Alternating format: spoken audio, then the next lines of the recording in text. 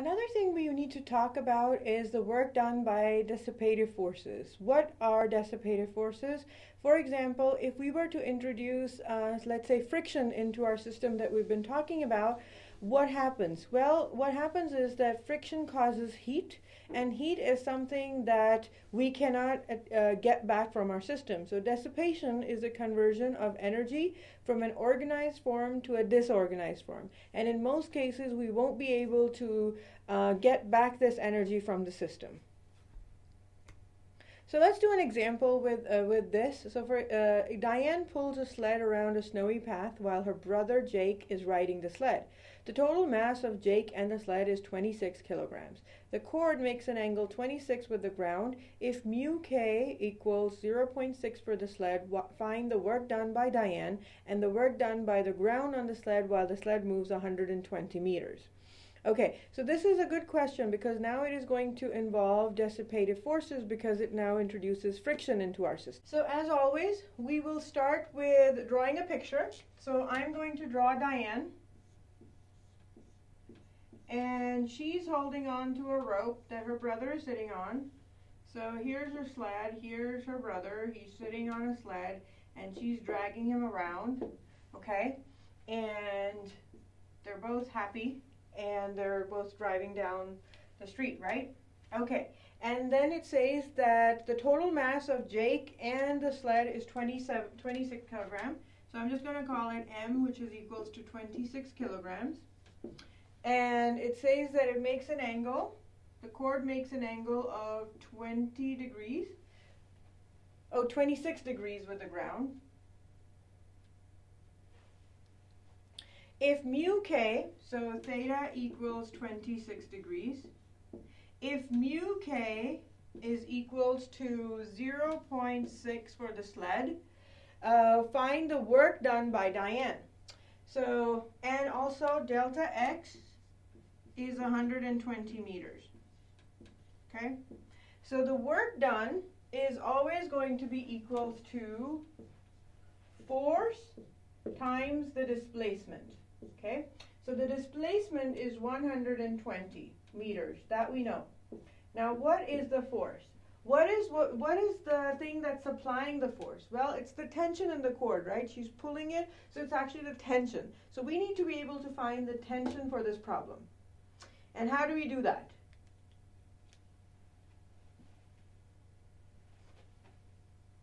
We are going to go back to our Newton's laws. Right? So sigma fx and sigma fy.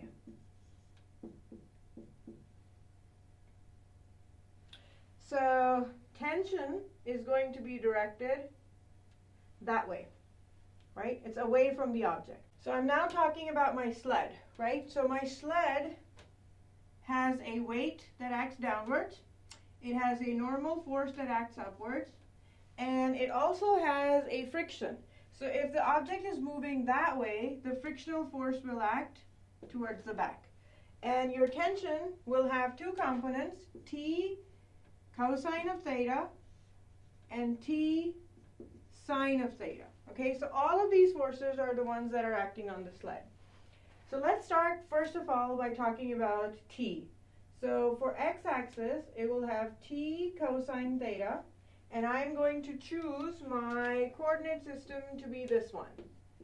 X and y positive up and x positive towards the right. Okay? T cosine theta, head to tail rule says this is going to be positive. And mg, pointing downwards, will be the weight. So I will have a minus frictional force here. Mg will point downwards and normal force will point upwards, and I will have friction, I will have T cosine theta. Am I missing something else here? So this I got, ooh, I'm missing this one. So it'll be plus T sine theta. Okay? Now how do I solve this problem? Is this system accelerating? And the answer is no. It is not accelerating, so this goes to 0 and this goes to 0. What are we left with? From equation 1 and equation 2. from equation 1, I can rewrite T cosine theta equals friction. And from equation 2, I can write N equals mg minus T sine theta. Okay? So I need to find the value of T. Okay? So this means that I need equation 1, T cosine theta equals mu times N, because that by definition is what friction is. And I can place from part 2 mg minus T sine theta, the value of N from equation 2. So T cosine theta equals mu mg minus T sine of theta. So I need T's all on one side. So I can do T cosine theta, watch very carefully, plus mu T sine theta is equals to mu mg.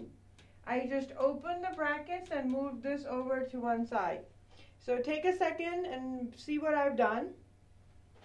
This is going to be T cosine theta plus mu sine theta equals mu mg, which implies T is going to be mu mg divided by cosine theta plus mu sine theta.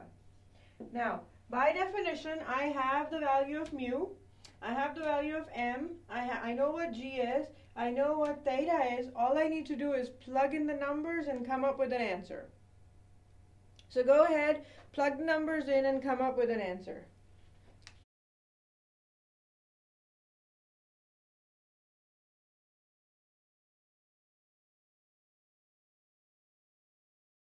So I calculate the value of T to be about 42 newtons. Okay?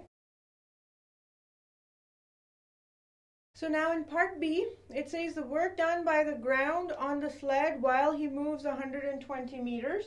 How will we come up with that explanation? So the work that the ground does is directly related to the force of friction, right? So force of friction is providing the work done by the ground. So for part B, I'm going to change it to green. For part B, the work done will be due to the frictional force times delta x, right? So because of the dot product, if I get rid of the dot product, I have a cosine of 180 degrees.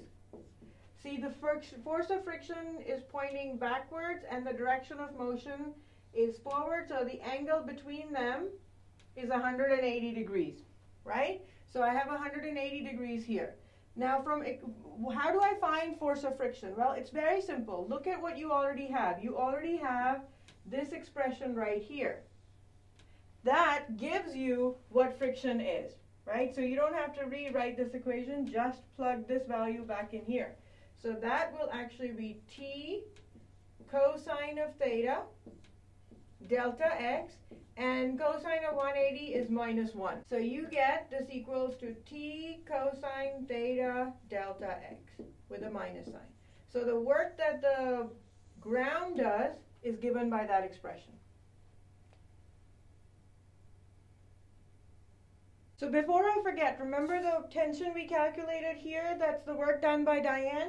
We have a dot product in here. So the work done by Diane in part A was equals to work defined by F dot delta x. So the work done was due to the tension, and the only one that we worry about is the component of the force along the direction of motion. So this is the only one we're going to be concerned about. So this is going to be T cosine theta delta x. And once you have that value, what I want you to notice is the work done by Diane and the work done by the frictional force that we calculate here is exactly the same. However, there is going to be a minus sign difference in it. So if you were to calculate the net force done by both of these, there will be the net force done by Diane plus the net force done by the frictional force. And if you were to do it quickly, you'll realize that the answer comes out to be 0. So the total net force done in the system is equals to 0 if this condition holds. That is, there's no acceleration into the system.